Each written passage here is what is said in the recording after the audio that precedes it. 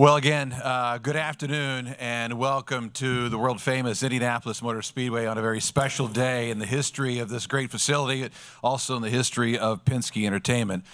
Before we get started, quick housekeeping note. For those of you joining us in person, welcome to you folks. There is a standing microphone located to your left. Once we get through the presentation, we'll take some questions and answers after that. And if you're joining us virtually as well, welcome to you folks. Go ahead and hit the virtual raised hand button to let us know that you have a question later on, or throw one in the chat as well, and we will pass it along here before the afternoon is done. Well, join us today. You know it's a big deal when the governor of Indiana is here joining us, so it is great to welcome back Governor Eric Holcomb to the Indianapolis Motor Speedway. Welcome, Governor.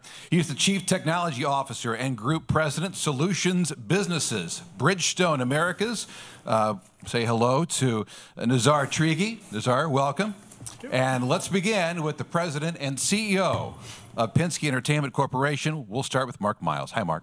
Hey, good afternoon. Thanks, Dave. It is a big day. It's a very big day that we've been working on for really more than 2 years. And here, getting ready for May to fully bloom is the right time to begin talking about these initiatives. Today we're announcing a robust and innovative lineup of environmental impact initiatives, which will dramatically decrease the carbon footprint for this year's Indy 500, presented by Gamebridge, and significantly boost sustainability efforts within the sport of IndyCar. These steps are the latest and most comprehensive elements of a long-term strategy for the organization that's been developed over the last 2 years and more, and are possible through great coordination with our expert partners. For more than 100 years, IMS and eventually IndyCar have been all about moving forward, about progress. IMS has been an incubator for new technology and a place where history is made.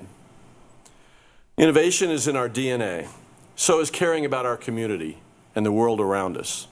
So it's fitting that we're gathered here on Earth Day to discuss this effort to affect change across our sport. Looking backwards, our work in sustainability, I don't really know when it began, but I do remember that we introduced E85 in 2012 as the race fuel for IndyCar racing. And in the past 2 years, we've sharpened our focus on sustainability much further. We've inventoried our venue here at IMS and advanced sustainability initiatives through many of our renovations at IMS. The much publicized renovations to our restrooms and other parts of this facility gave us the opportunity to look at our use of energy, water efficiency, to begin converting to LED lighting and water-conserving faucets, electric hand drivers, and all the other things that ended up really contributing to our sustainability in those respects. In 2021, we worked with our electric utility provider to source renewable energy. All these efforts led to the place where we received from the Council for Responsible Sport their silver certification for last year's Indy 500. But looking forward, beginning in the run-up to this May, there's much more, which is really what we're here to talk about today. Here are some of those initiatives. IMS, working with Shell and climate technology company Choose, will launch a new consumer program which will allow our fans to offset their travel to the 2023 Indy 500 through a voluntary and nominal contribution to the Green Trees Reforestation Project. IMS will offset our entire operational carbon footprint through a contribution to Green Trees as well. And Green Trees, by the way, is a Shell initiative that restores natural habitats in more than 1 million acres across 7 states in the Mississippi Alluvial Valley. We're also expanding recycling and waste recovery efforts here, working with our concessionaires and with Gleaners Food Bank so that food which still can be consumed by people will be saved and will be redistributed. Legends, our merchandise licensee, came up with the idea to bring us a sustainable mobile merchandise store that will come to us via an electric vehicle truck and that will sell shirts and other merchandise made from recycled post-consumer plastics.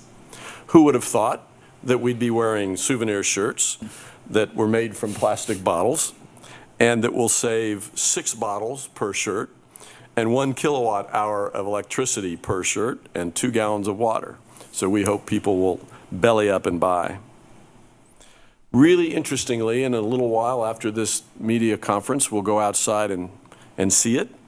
All Firestone tires for Indy 500 practice, qualifications, and race day will be delivered here to the racing capital of the world from Firestone's Central Indiana Warehousing Center using Freightliner's eCascadia trucks from Penske Truck Leasing's fleet of electric vehicles. So fully electric trucks will pull the trailers that will deliver all the tires to us for May.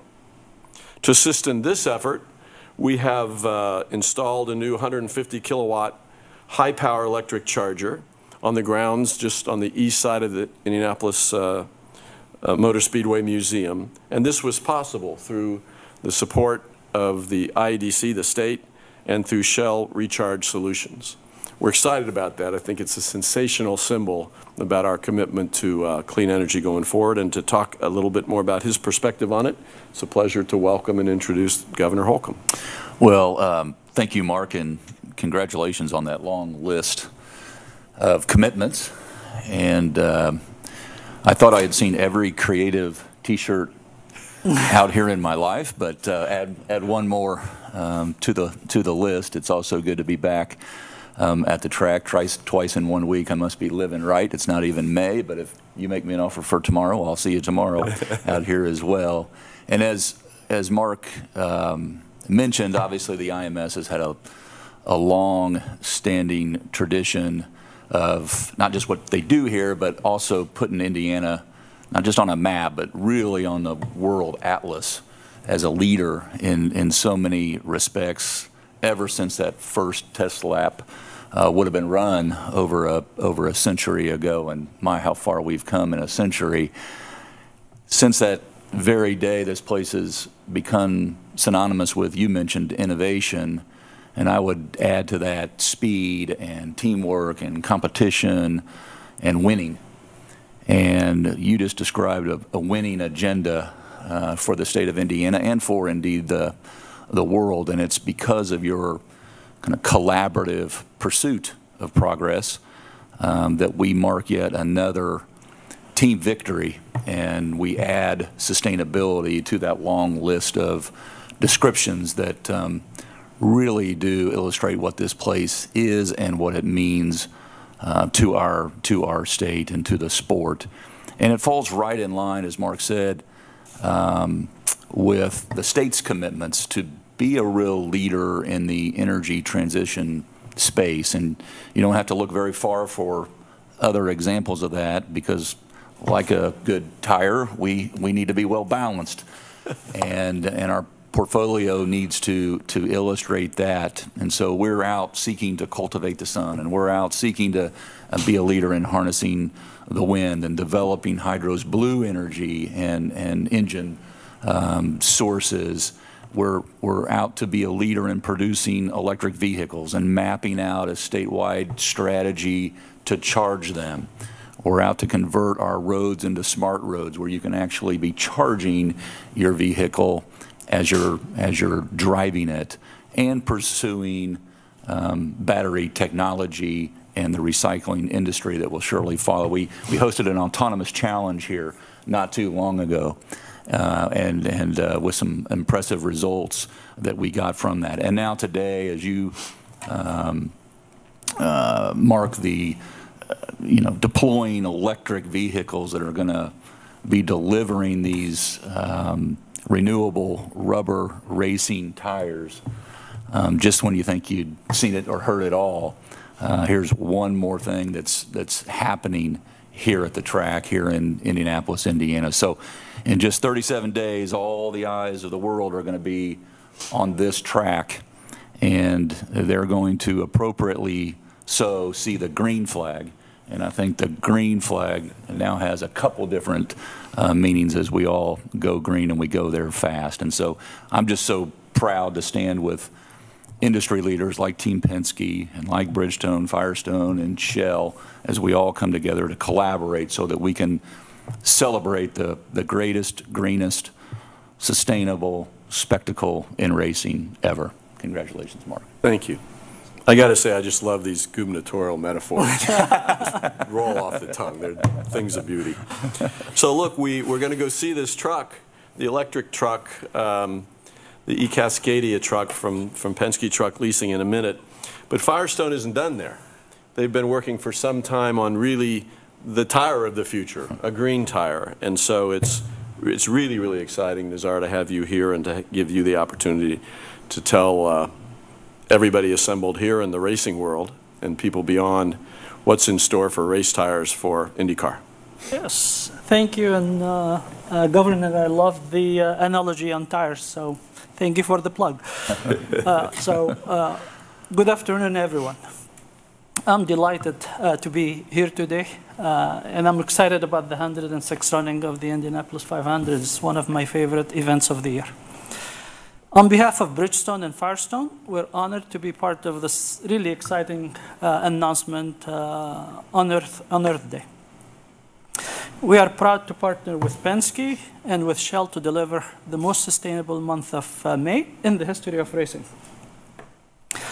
Sustainability is really at the heart of everything that we do at Bridgestone.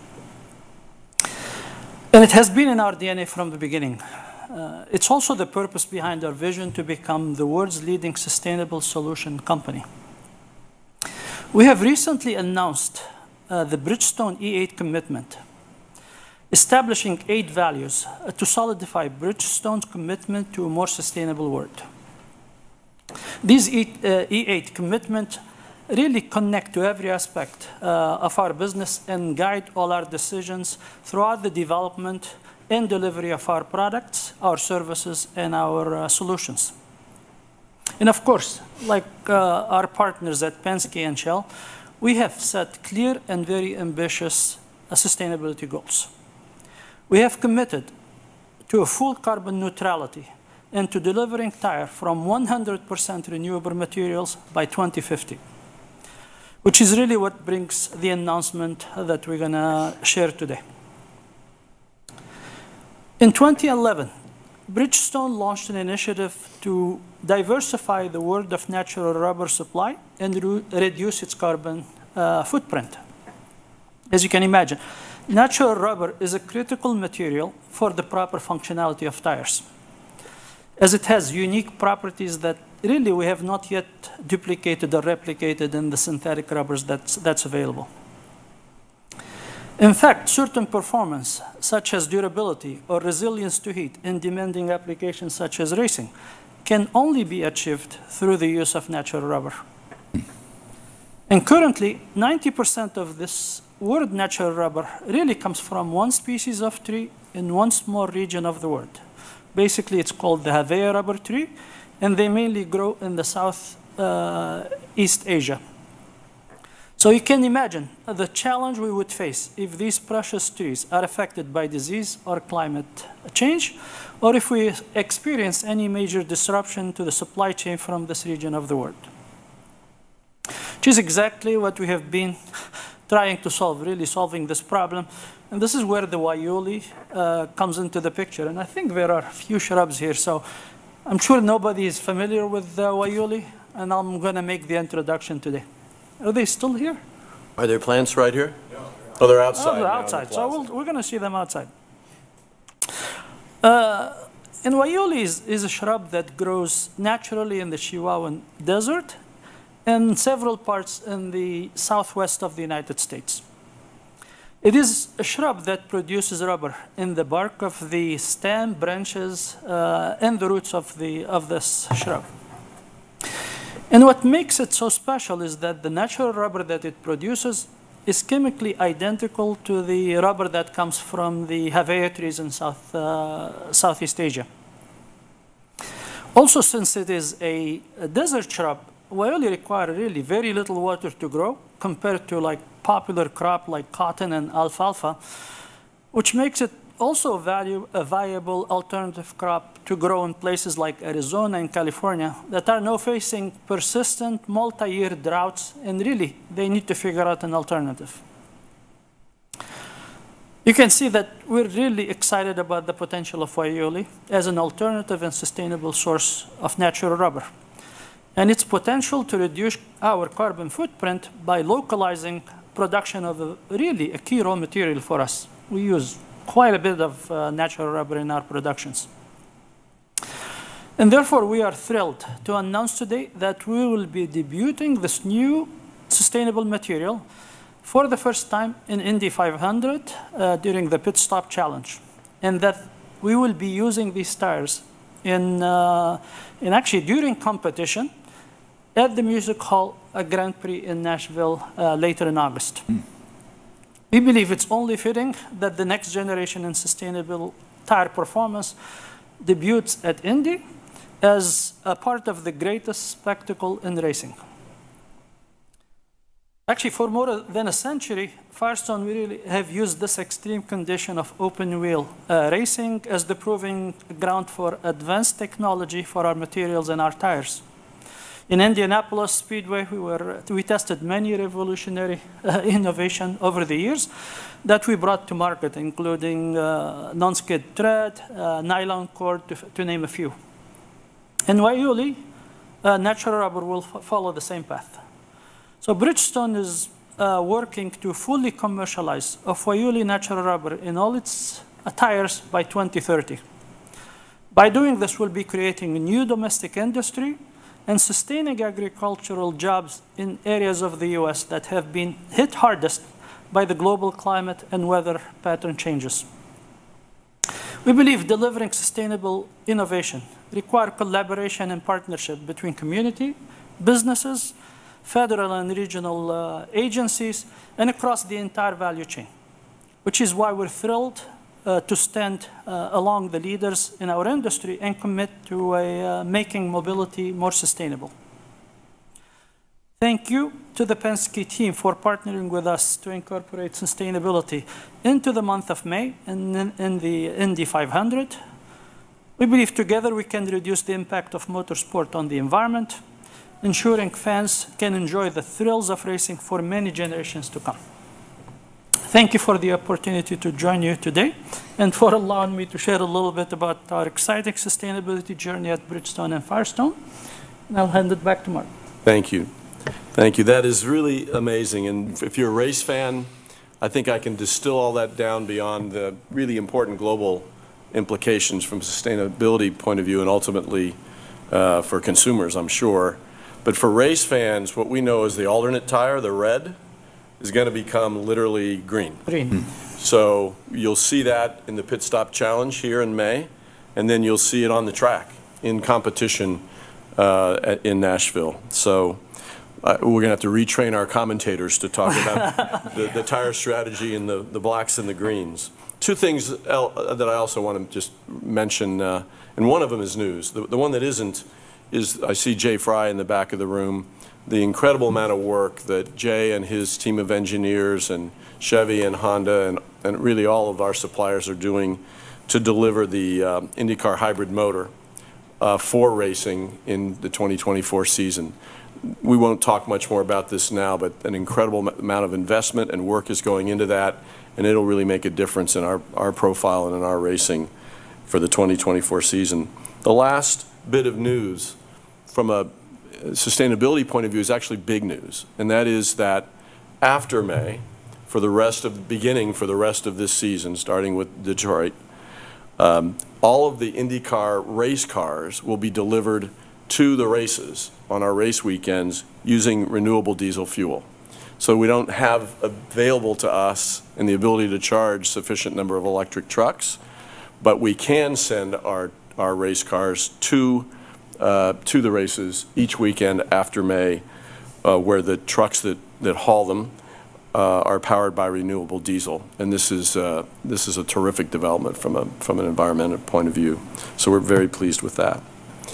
So we may have lulled you into a glass-eyed state by trying to give you a number of what we think are important sustainability initiatives at one time. You'll see much more about them over the course of May. And after we take questions, Dave, I guess we'll go out and I don't know if we're going to see a green tire, but at least we'll see the truck that's going to get the other tires here for the rest of May. Yeah, tremendously important news, no question about it. Again, we're going to open it up for Q&A here, and then for those of you joining us virtually, you'll get your turn here in just a matter of minutes. But I'm going to put on my reporter hat real quickly. Tell us a little bit more about the green tire. How did that come to fruition? How did that really begin? So it's actually, I think it was a discussion with Mark and team, and we were thinking, how do we partner on this initiative, and how do we bring a lot of the innovation that both company, Penske company and Bridgestone are doing? And we thought, really, the racing platform, this platform that we both enjoy tremendously, and we support and we're committed to, could be a great display of kind of the technology and the innovation in this space. And we collaborated on this, and we have an amazing team on both sides. We made it happen. Yeah, that's very cool. Very cool. Go ahead. We'll start with Nathan from the Indianapolis Star. Go ahead, Nathan. Hey guys, either for Mark or Unizar, the new green tire, does it? I know you guys are using it as an alternate tire. Does it essentially operate the same as the alternate tires that we've been used to in terms of how it interacts with the track, the materials, so on and so forth? Actually, to be honest with you, we chose the alternative. We could have placed it on either, because as I mentioned, the material is exactly, on a chemical level, almost exactly the same. Processability is slightly different, so we're making changes in our manufacturing process. But the property of the material, the feel of the vehicle, we believe is going to be identical, and we're doing a lot of testing with a lot of the drivers to ensure that they don't feel a difference. Clarifying question for Mark, is this going to be the alternate tire that teams will use from the Nashville race on in perpetuity? It is the alternative to the Reds as we know it today. It will debut in racing, in the race itself in Nashville. We don't have a schedule yet for subsequent races, but ultimately it will be the successor to the Reds. You had mentioned, and I know it was also in the press release, about the goal of becoming the first responsible sports certified venue. Mark, can you kind of maybe explain a little bit about what that means and what it takes to get to that point to be recognized with that honor? Yes, so this is a recognition from an organization that many of our partners are involved with. It's really, I think, a leader in pushing and promoting and encouraging sustainability, called the Council for Sustainable Sport. Frankly, our partner Shell kind of introduced us to this and helped us develop this, this focus. There's a very long list of metrics which you check the box or you don't, and it ends up with a score, and you either get a certain level of certification or you don't. So we went through that for the Indy 500 in 2021. This year we hope to achieve a comparable certification for IMS, for the venue itself, which of course is a broader, bigger footprint and challenge. So that's what we're doing. We're looking through the things that we've talked about today and others at ways to check more boxes, which is maybe not the right way to say really make a difference in reducing our carbon footprint and thereby earning this recognition. And last one also for Mark. With all of these changes you guys have instituted today and over the years, where does all of this position you guys in terms of IMS as a venue for potentially reaching carbon neutrality at some point down the line? Well, I would say for IMS as a venue, you know, this is a challenge. It's a venerable, vast place, tougher than, say, a 17,000 foot or seat basketball venue. But we aim to be at least the leader in motorsports in terms of this venue, and I feel very confident if we don't have that designation already, we'll be earning it immediately. And I really feel the same way for IndyCar. You didn't ask about IndyCar, but I think the series will take its place as we implement these and other measures as a leader in motorsports, and I think get a lot of recognition in sports in general. Thanks. Thanks, Nathan. Let's try one virtually. Ben Johnson from the Paddock Eye has been patiently waiting. Ben, go ahead, sir. Cheers, Dave. It's a question for all three of you guys. How big is this announcement today in terms of the future of not just IndyCar, but from a state level, governor, going forward in other industries as well? Yeah, I think not only is it an example, but it's inspiring to see the real commitment, the setting goals, the taking the steps, and then measuring along the way. We have so many exciting examples in other industries as well, be it in manufacturing, auto production, or agriculture, who are making very similar investments. And it's just proof positive that this commitment through innovation, and with that will come a lot of competition to keep up with the leader in reducing your carbon footprint and making your way toward recycling and reusing, and how that reduces and gets you to zero emissions.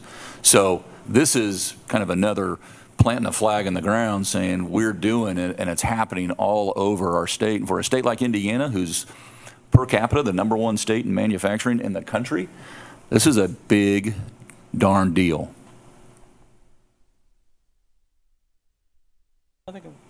I would just say there's more to it also than what we've talked about today. We are heavily engaged in doing all the necessary things to be a leader in this sustainability space. So we mentioned the fact that we could calculate with the help of outside experts our carbon footprint, our inventory for the race last year. We're continuing to stay on that. We'll look at it again for this year. We'll look at the whole of the venue for this year, and we hope to have a handle on the carbon footprint for our immediate involvement in IndyCar throughout a year. And then the next step is to broaden and to begin to work with our race promoters and with our team owners, and to look at their operations and to see how collectively we can go further, and throughout the whole kind of ecosystem of the sport, we can be more and more responsible and more a leader, not just in motorsports, but in setting examples for sustainability. If I may add to that, as one of a company that's actually a leader, used to be called the #1 tire company in the world. And we're really moving from the #1 tire company of the world to we want to be the sustainable solution company in the world. It's really, we reached a point of no return. Industries, government, I think we're all realizing that Earth is something that the next future generation has entrusted in us, and it's something that we need to maintain for future generation. And for us, for example, I think the government talked about recycle. We have established a platform that actually we call it the 4R, which is really about reducing, reusing, recycling, and renewing. Renewing is the last stage, where you actually take the material that you have, like the example of the shirt, maybe that's a reuse application. But renew is where we actually want to take some of the material that we create and turn them back into raw material that we can bring for full circularity. So this is really an exciting stage that I think more leaders in the industry have now realized this is the path forward, and we need to look at it very holistically. More just manufacturing, selling, we have to own the value chain and bring that material back for full circularity. Thank you, guys. Thanks, Ben. Let's go ahead, one more in person. Hi, guys. Eric Berman at WIBC. Mark, a couple of questions for you. You had some statistics on the recycled material for the shirts. Do you have similar statistics on the overall impact that the various changes you've outlined, how much of an impact that will have, or is that part of the carbon footprint discussion that you were just alluding to?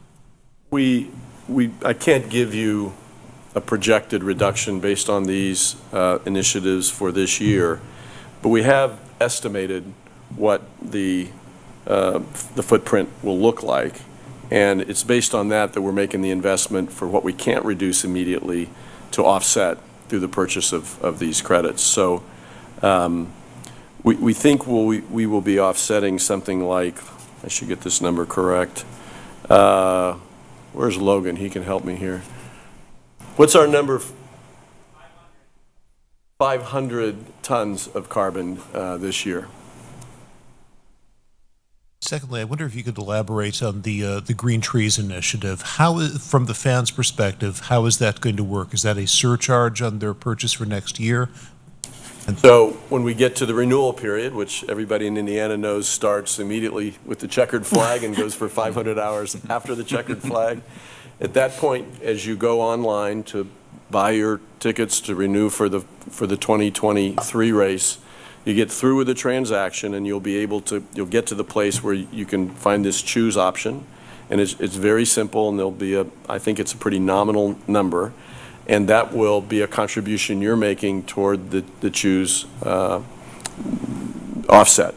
And so it isn't a precise calculation because there are differences whether you're coming from Carmel or Carmel, but we've just chosen a number where we think hopefully we'll collect enough money to make a meaningful offset for our fans' travel. And frankly, that is the single biggest source of our carbon, or contributor to our carbon footprint. So it's appropriate that we have an initiative there. And lastly, with respect to the tire change, do you anticipate any difference from a competitive standpoint with the cars will drive as well or need to be as durable, the tires rather will be as durable on the new tires? And if we're satisfied in that regard, why the slow ramp up from the usual tires coming up in the month of May to the green tires in Nashville to a date uncertain, if I'm following you right, for making it the standard? Actually, we're very comfortable, and we have done all the validation from a safety, durability point of view, so we're 100% comfortable. The logistic of manufacturing, bringing the raw material, processing it, ensuring that we have the quality in the manufacturing, quality control in the manufacturing process is the part that we're doing. And we do not, we never rush quality. We do it properly. We introduce it. Actually, a lot of testing is already going on tracks with drivers. So we're confident, but we're doing it to be systematic in our approach of quality control. To oversimplify this a little bit, in terms of the rollout for IndyCar, it's a supply chain issue, making sure that Firestone can supply enough, or am I misunderstanding? Well, I think we take our lead from Firestone. They have to know that they already know that they can supply a tire that will meet our needs and achieve the sustainable objectives that have been set. But we got to know that we'll have a sustainable supply, and once we start with it as the tire for the whole season, we're going to want to know that that's going to be a secure source. Thank you very much. Thank you. We've got one follow-up virtually. Let's go back to that. Andrew Ruzinoff from Sport Monitor. Go ahead, Andrew. Thank you so much, and congratulations, gentlemen, to this initiative. There is a definite date for an objective similar to the Zero Carbon project launched in a Formula One in 2019. I'm thinking here that, for example, reduce the carbon emissions to zero by 2030. So there is any determined date? And this was one question. And another one is, when conceived this idea of this transformational sustainability initiative? On the first part of the question, we chose to, like Firestone, take I think a careful, thoughtful approach. So when we come forward, and we will, maybe by the end of this year, with a clear, measurable objective, zero carbon by blank date, we intend to meet it. So, by the way, we have had conversation with Formula One, and I think we can help each other down this path. And we will with other racing series as well. But ultimately, I'm sure we'll come up with a measurable goal, but we want to make sure that we not only know that we can get there, but in what time frames we can get there. So we didn't feel like we had to, get ahead of ourselves in that regard. Where did this come from? A couple things. One, as Nazar already said, there's no turning back for the world. I think it's clear to every part of society that things have to change, things are changing, innovation is a big part of that, and racing can play, I think, an unusual role in that regard. So there wasn't any real debate about it. The other thing I would say is, and I'm not a Penske Corp spokesperson, but Roger Penske and Penske Corp and Penske Automotive Group and leasing, for them, this is serious business across their businesses. And there's a Penske Corp coordinator that works with all of our organizations that are part of that corporate family on sustainability initiatives. And a great example is the eCascadia truck, which are here, which come from Penske Truck Leasing, which has them. And when we talk about the program for the balance of this year to move our race cars via renewable energy, the folks there who are familiar with renewable diesel and understand logistics and sourcing have been enormously helpful to us. So it's part of a broader corporate agenda for us, in particular at Penske Entertainment as well. That gives me the chance to not forget before you let us go. I want to thank Logan Waddle, who came up with a 500-ton number from the back of the room, and Lauren Gadati, who must be here somewhere. Two people who've been after this for more than a couple years here at Penske Entertainment. They are passionate and they're expert, and they are driving us forward. And Logan will be our lead in sustainability full-time, and we can get him out of the ticket office at the end of May.